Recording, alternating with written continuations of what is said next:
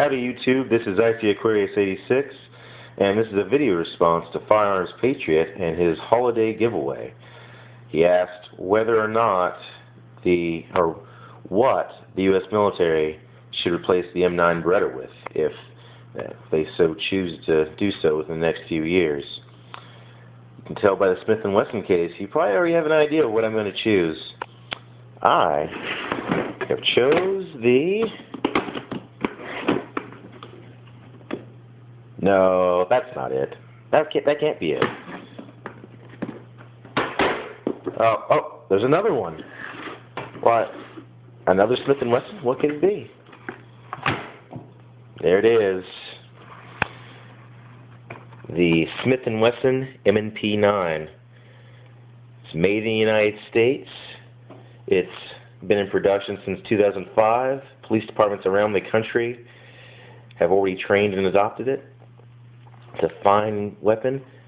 Now, I don't believe necessarily that it has to be a 9mm, but if they so choose a different direction, such as 40 and 45 ACP, then Smith & Wesson M&P is already chambered in those. Fine gun. I think really with a lot of the options that are on the market, it'd be hard to pick a bad choice.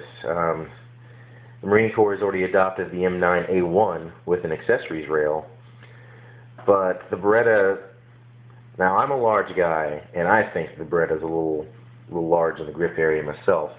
The gun, it's pretty heavy for a 9mm, 15 round ammunition in comparison to MP9, which is much lighter, 17 plus 1 capacity. Just a sturdy gun. I mean, some people may choose the Glock 17, but I think it would get a ding for the simple fact that actually it has in previous Army tests, because it doesn't have a safety. It doesn't have a manual safety such as M&P. And there are some versions of the M&P that do have a magazine safety similar to a Browning high power, but I think that something along these lines of M&P9 with a thumb safety or M&P 40 or 45 would be the way to go.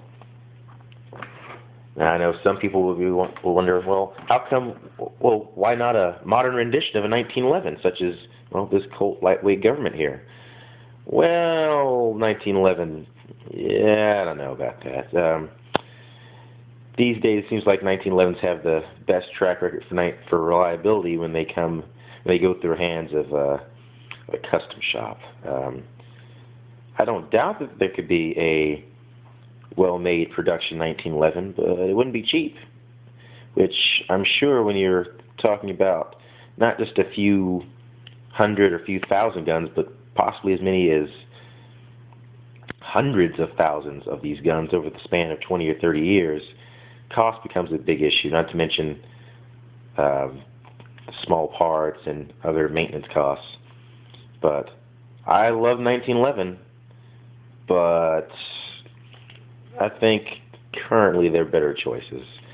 The polymer pistols, as it stands now, have a really good track record as far as durability, reliability, accuracy, and they're just easy for the average person to shoot. The M&P has the advantage of adjustable back straps. I have the medium grip on here now, but I think for a gun that's made in the United States, it's affordable, it's accurate, and it is already proven. MP9 be hard to beat. All right, thanks, and hopefully see you around.